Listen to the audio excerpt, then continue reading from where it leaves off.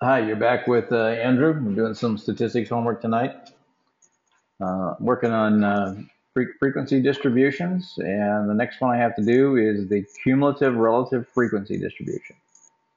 My homework has 10 different data points in the problem, so let's get started. I use an online tool called cram101.com to solve the statistics program problems. In part because there's already format, it's laid out, you don't have to mess with spreadsheets. So here's Cram 101, and this is the Stats Lab menu. We'll go down, select Cumulative Relative Frequency Distribution.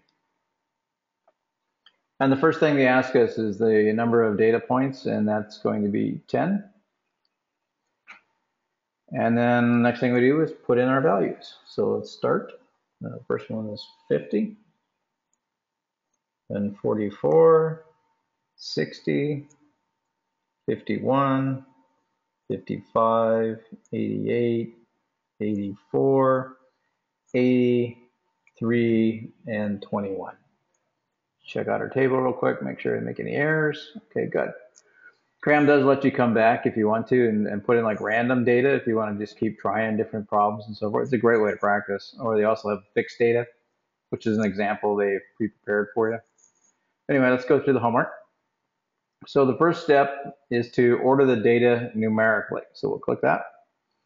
So we have a new table now which takes the data that we put in up there and sorts it from lowest to highest values. Great. And then the number of intervals.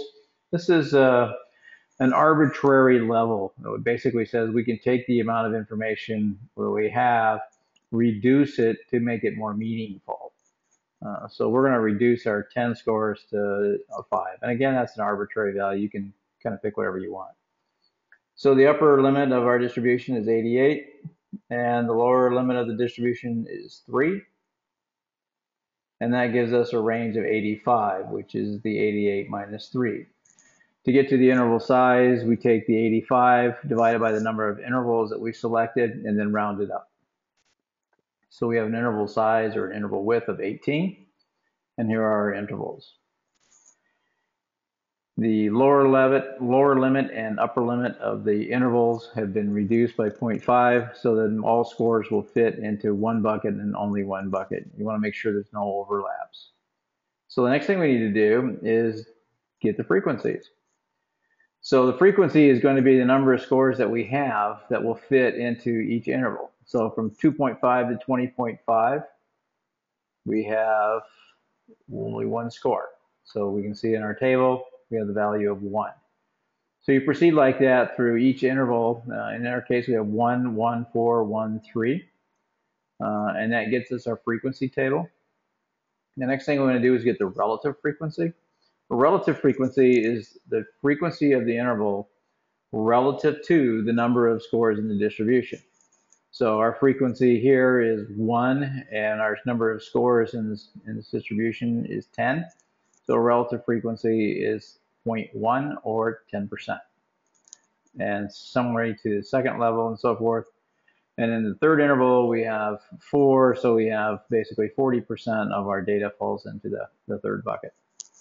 Okay, once you've determined the relative frequencies, then it's a fairly easy task then to get the cumulative relative frequency.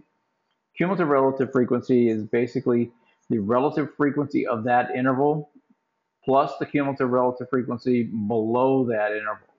Since this is the first interval, there isn't anything below it, so our cumulative relative frequency will be identical to the relative frequency.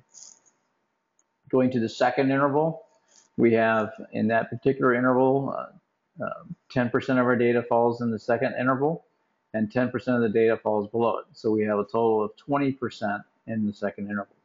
And you proceed like that until you've accounted for all the data, which will then get you a value of 1 at the very end.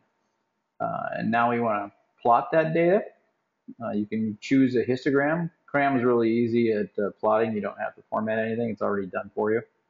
A lot of people, like myself, prefer the polygon when it comes to cumulative values. So here's the cumulative relative frequency distribution. All right, thank you.